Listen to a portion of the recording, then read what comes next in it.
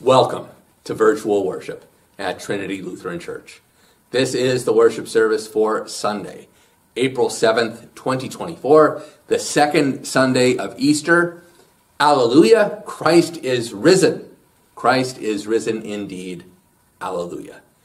We know that Easter is not just a single day, but Easter is a season, a 50-day season, because one day is not enough to celebrate the joy of the resurrection. So we will be celebrating for many more days. April 21st, we have the dedication of the Labyrinth, that beautiful space behind our church building, a place where people can have an opportunity to take a meditative walk in a beautiful natural scene. So we're going to dedicate that space on the 21st, like I said, after the 9 o'clock worship service around 10:05, 10:10. But the space is open now, so if you would like to walk the Labyrinth, you are welcome to do so. Also on May 4th, Saturday, May 4th, there is a Women's Day, a day for prayer, for Bible study, for engaging in spiritual practices. And if you would like to be part of that, you can contact Mrs. Burgess in the church office, or you can contact Tammy Anderson, our coordinator of spiritual practices. That'll be a day, like I said, it's a day for the women of the congregation to gather together for Bible study, for prayer, for engaging in a variety of spiritual practices, including walking the Labyrinth. The grace of our Lord Jesus Christ, the love of God, and the communion of the Holy Spirit be with you all. The first reading is from the first chapter of 1 Peter, beginning at the 3rd verse. Blessed be the God and Father of our Lord Jesus Christ. By his great mercy, he has given us a new birth into a living hope through the resurrection of Jesus Christ from the dead, and into an inheritance that is imperishable, undefiled, and unfading, kept in heaven for you, who are being protected by the power of God through faith for a salvation ready to be revealed in the last time. In this you rejoice, even if now for a little while you have had to suffer various trials, so that the genuineness of your faith, being more precious than gold, that though perishable is tested by fire, may be found to result in praise and glory and honor when Jesus Christ is revealed. Although you have not seen him, you love him, and even though you do not see him now, you believe in him and rejoice with an indescribable and glorious joy, for you are receiving the outcome of your faith, the salvation of your souls. Word of God, word of life. Thanks be to God. The Holy Gospel comes among us in the words of St. John, the 20th chapter. When it was evening on that day, the first day of the week, and the doors of the house where the disciples had met were locked for fear of the Jews, Jesus came and stood among them and said, "Peace be with you." After he said this, he showed them his hands and his side. Then the disciples rejoiced when they saw the Lord. Jesus said to them again, "Peace be with you. As the Father has sent me, so I send you." When he had said this, he breathed on them and said to them, "Receive the Holy Spirit. If you forgive the sins of any, they are forgiven them. If you retain the sins of any, they are retained." But Thomas, who was called the twin, one of the 12, was not with them when Jesus came. So the other disciples told him, "We have seen the Lord." But he said to them, "Unless I see the mark of the nails in his hands, and put my finger in the mark of the nails, and my hand in his side, I will not believe." A week later, his disciples were again in the house, and Thomas was with them. Although the doors were shut, Jesus came and stood among them and said, "Peace be with you." Then he said to Thomas, "Put your finger here and see my hands. Reach out your hand and put it in my side. Do not doubt, but believe." Thomas answered him, "My Lord and my God." Jesus said to him, "Have you believed because you have seen me? Blessed are those who have not seen and yet have come to believe. Now Jesus did many other signs in the presence of his disciples, which are not written in this book. But these are written, so that you may come to believe that Jesus is the Messiah, the Son of God, and that through believing you may have life in his name. This is the gospel of the Lord. It is the second Sunday of Easter. We are continuing our celebration of the resurrection. The resurrection of Jesus, that incredible event that happened 2,000 years ago, was just the beginning. That God's power continues to flow into this world. That was not a one-time thing. Yes, that raising of Jesus from the tomb was the event, as you know, that changed the world. And yet, that was just the start. It was just the start of God's presence and power flowing out into the world in a new way. Because, of course, God has always been active. God has been active in the world from the very beginning. And throughout history, God has been active in the lives of people and in the events of the world. God is present and with us. And yet the death and resurrection of Jesus changes things. It helps us as humans to see the world in a new way. To see the world from the perspective of the God of love. To see the world from the perspective of the God of mercy, who came into our world in Jesus, who was willing to die on the cross, forgive the people who crucified him, and then rise again to show that love is stronger than hate, and that life is the last word, that death is not the last word. That's the message that comes into our world through Jesus' death and resurrection, and it continues to move out into our world. And some of the benefits that come from that message, from that presence of God, of Jesus present in the Holy Spirit in our lives, there are many, many blessings that come through that. And one of them that we see in today's gospel reading is the gift of peace.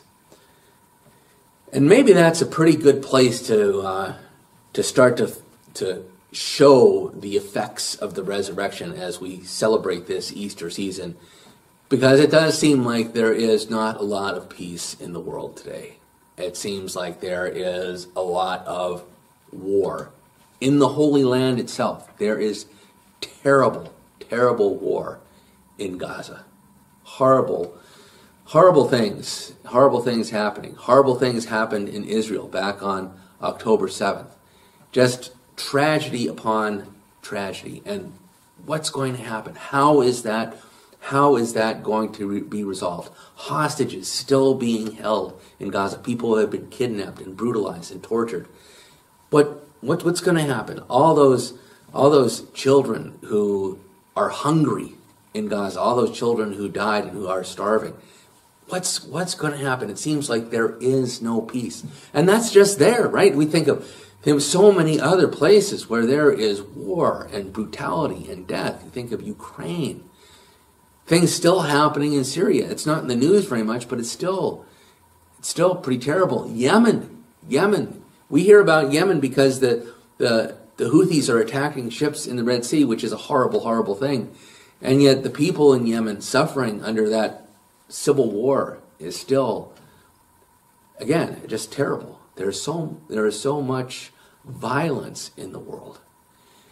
And Jesus, one of the main gifts that Jesus brings is peace. And we know that there's not just violence in the world in faraway places. There's violence here in our own country. There's violence in our own neighborhoods. There is a lack of peace in many of our lives, right? Whether it's conflict with others, whether it's conflict between family members, whether it's our own deep unease and lack of peace. And Jesus comes into the world. Jesus comes into the world, lives, dies, and rises again And what he says to the disciples, the first thing that he says to the gathered disciples after his resurrection, when he walks into that locked room, is he says, peace be with you. Peace be with you. Shalom. God's peace. God's wholeness. God's presence and healing power. That shalom that renews and brings the world back to the place where God wants it to be. It's not just a lack of conflict or a lack of violence, but it's a shalom is a sense of wholeness and completeness and connection. And that's what Jesus says to those disciples who are in a locked room still afraid.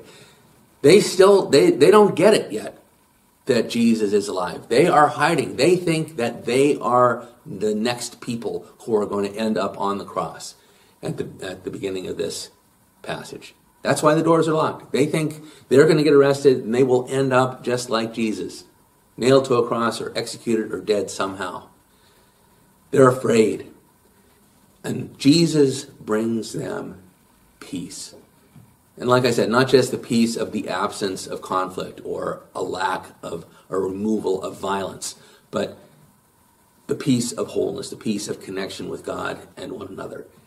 And that peace comes even in the midst of all the conflict that they're experiencing, all of the persecution that they're experiencing, and all of the fear that they are undergoing. Jesus brings them peace. And yet it is hard for them to live into that peace, even though they see Jesus and they know that it's really him. That's the whole point of, here are my hands, look at my side. Jesus shows them that he's not some kind of ghost. He's not some kind of hallucination. This is Jesus. Jesus who died is now risen. The same Jesus that they knew, that they walked around Galilee and Jerusalem with, that same Jesus is alive again. The one who died is alive again. And he is the one who brings them peace, who brings them the opportunity to more deeply connect with God and more deeply connect with each other, and then to bring that message out into the world. Because what happens as soon as he offers them that peace, he breathes on them and says, receive the Holy Spirit. And you might think, okay, yeah, this is kind of a parallel of the Genesis story, right? That God breathes the breath of life into Adam's nostrils, and that's when Adam becomes a living being at the very beginning of the story. And that this is, in fact, a new beginning.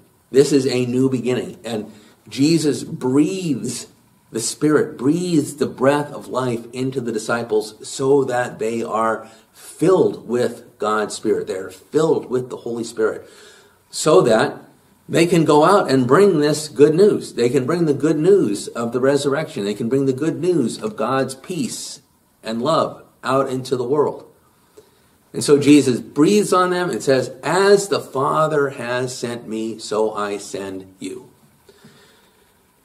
And one would think that this would really be the beginning, right? That how could they not just immediately go out and start sharing this incredible reality with all the people around them?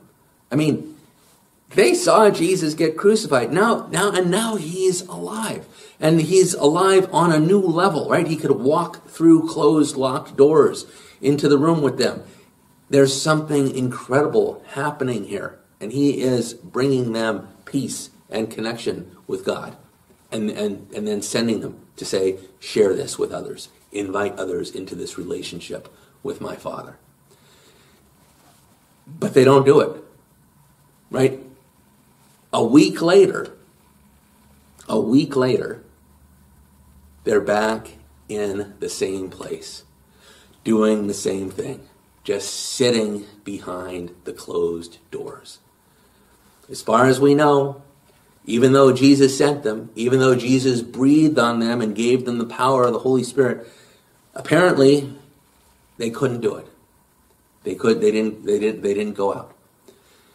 And of course, this time, Thomas was not with them the first time that Jesus showed up on Easter evening, but on the second Sunday of Easter, Thomas is there too.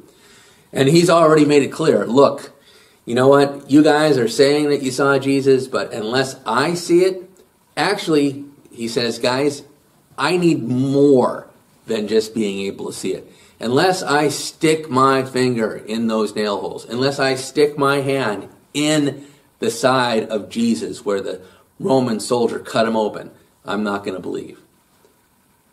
Really, kind of nasty if you think about it. I mean, I'm not going to believe that he's really here unless I stick my hand into his bloody side. I mean, Thomas is asking for a lot. And I guess maybe Thomas needs a lot. Because Thomas saw Jesus die. He knows that Jesus is really dead. And he's saying, if I'm going to believe this, I need unequivocal proof because I saw what happened. And Jesus shows up again. And notice what he says.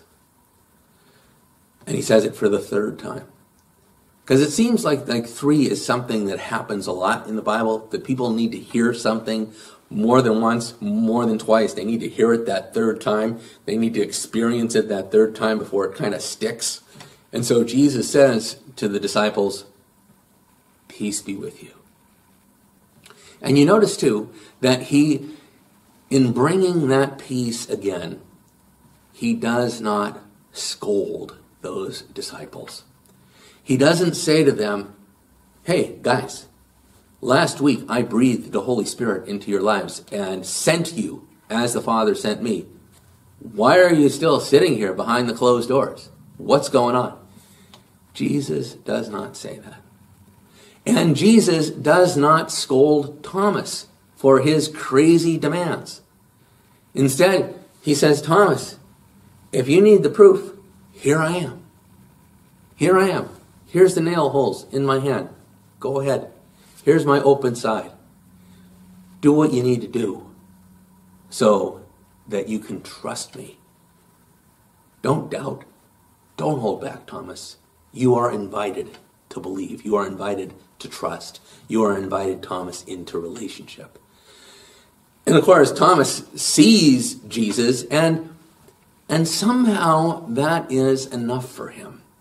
That is enough for him. He doesn't need to stick his finger in the holes of nails in Jesus' hands. He doesn't need to stick his hand in Jesus' eyes. He sees Jesus. He recognizes him, and he recognizes him more clearly than all the other disciples because he says, "My Lord and my God." Thomas recognizes who Jesus really is. That Jesus is God come down to earth. That this crucified and risen Messiah is what God is really like. This embodiment of love and forgiveness is who God most clearly is. And the thing is once this happens, once Jesus invites them into that place of peace for the third time, then I think they're starting to understand. They're starting to be able to move. They're starting to feel this Holy Spirit in them. There's the resurrection life in them to be able to go out and share this incredible good news with the rest of the world, to bring God's love and compassion out to the rest of the world. And isn't that the same as it is with us?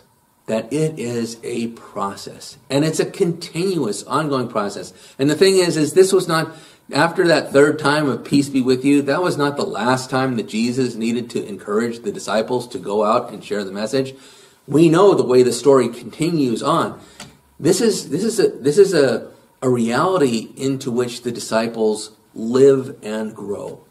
They as they experience more of the resurrected Jesus, and not just in those 40 days between his resurrection and ascension, but as they experience the Holy Spirit in their lives throughout their lives, as the message spreads out all over the ancient world, they experience the resurrected Jesus in the same way that we experience the resurrected Jesus.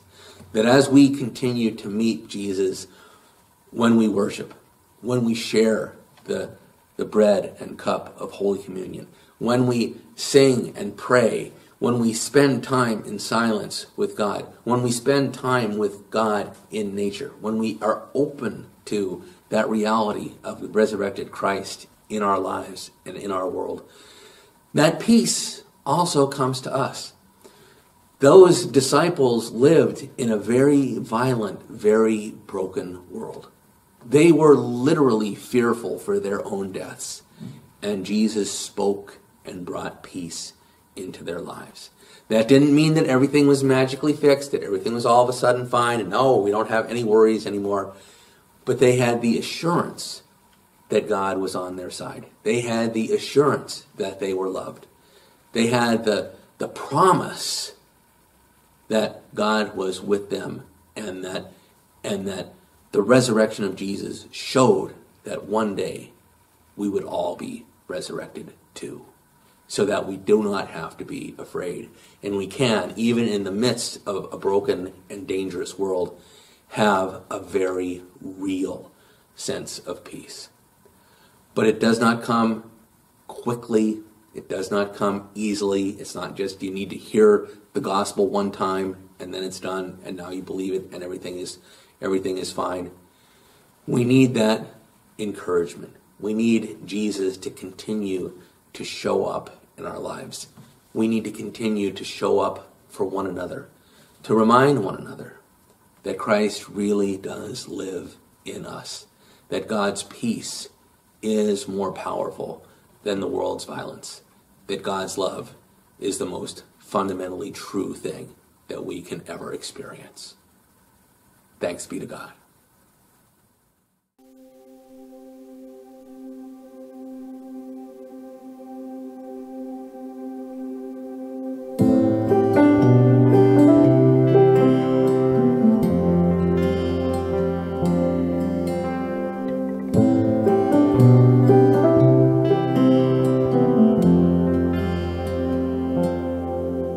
When my mind is like a battlefield and my heart is overcome by fear, and hope seems like a ship that's lost at sea, my enemies on every side, and I'm tempted to run and hide. Your gentle whisper reaches out to me.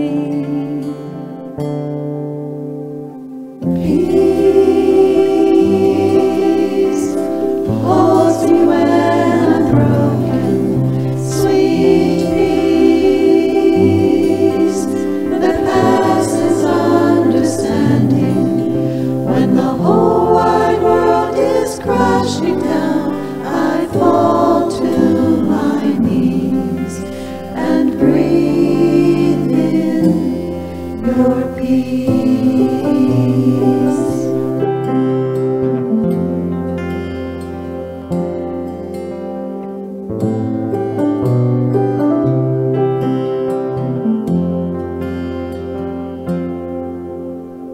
Fiery arrows whistling, the terror of the night sets in, but I can feel your angels all around. I am resting underneath the shelter of your mighty wings. Your promises are where my hope is found. Peace holds me when I'm broken, sweet peace that passes understanding. When the whole wide world is crashing down, I fall to my knees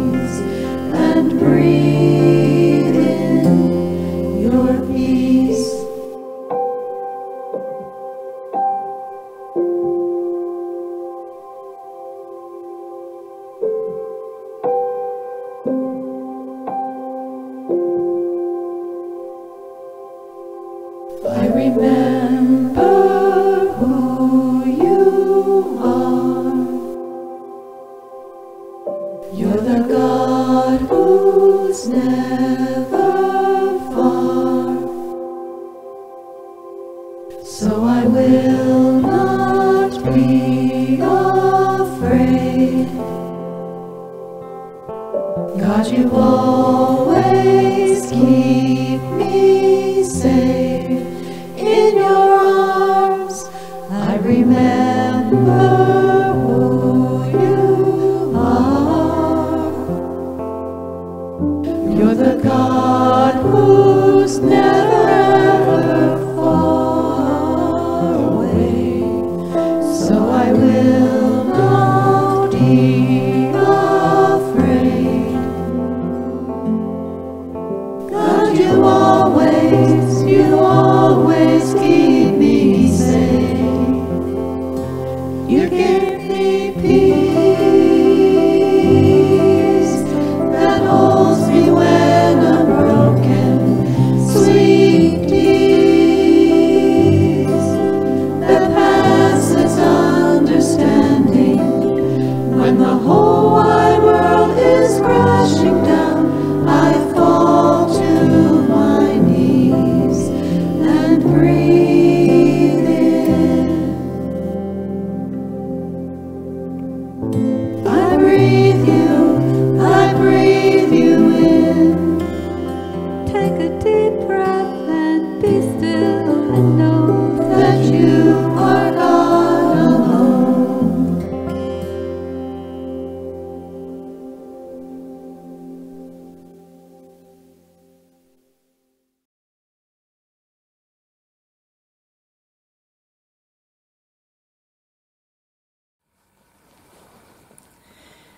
Rejoicing that Jesus is risen and love has triumphed over fear, let us pray for the church, the world, and all those in need of good news. Your church cries out, O God, and you listen. As you drew near to the disciples, draw near to us this day. Breathe on us your Holy Spirit, that our faith is renewed and we witness to your love, God of grace. Hear our prayer. Your creation cries out, O God, and you listen. Nurture trees, crops, wildflowers, and all growing things. Guide farmers, gardeners, arborists, and others who tend the soil and nurture plants into life. God of grace, hear our prayer. Your world cries out, O God, and you listen.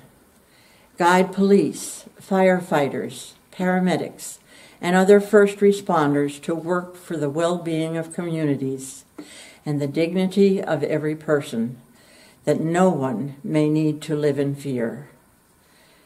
God of grace, hear our prayer. Your children cry out, O God, and you listen. Hear your people crying out for justice, for an end to racism and other oppression, and for a world where all are fed and safe, especially in Haiti, Ukraine, Yemen, Syria, Democratic Republic of Congo, Myanmar, Central and South America, Afghanistan, Israel, and Gaza. We pray for all who cry out in suffering or pain, and especially pray for Michael, Kurt and Cindy, Julie, Laurie, Jackie, Gerhard, Brianna and Eliana, Steve and Ellie, Joanne and Frank, Judy, Sapphire, Diane, Dwayne, Reese Ash family, Paul, Lynn Marie, Carol, Rhoda, Jason and family, Jean, Mike, Jamie, Ed, Gail and Richard, Deb, Andrew, Ella, Noreen, Alan, Jim, Jerry, Veronica, Sharon, Anne, Bruce and Karen, Sherelle, Bert, Carol, Sue and Artie, Brian, Leslie, Sam, Tom and Sue, Emma, Jim, Ellen, Gade family, Cheryl and Jay, Jocelyn, Bruce and Diana, Jinson, William, Mark, Caleb, Simone and Robert, Lynn, Linda, Paula, Al, Jason, Kelly and Jim, Chelsea, Lori, Declan, Sandy, Kim and David, Caroline, Liz, Dolores, Wendy, Rain, Dennis, Eileen, Ian and Chrissy, Jasmine, Bruce, Dan, Norman, Michael, Robert, Holly and Andy, all of our shut-ins, the people of Shishmaref and all Alaskan villages. God of grace, hear our prayer. Your congregations cry out, O God, and you listen. Renew pastors, deacons, musicians, and other staff, administrators, and volunteers who facilitated Holy Week and Easter worship. Open our hearts to discern where God calls each of us to serve God of grace. Hear our prayer.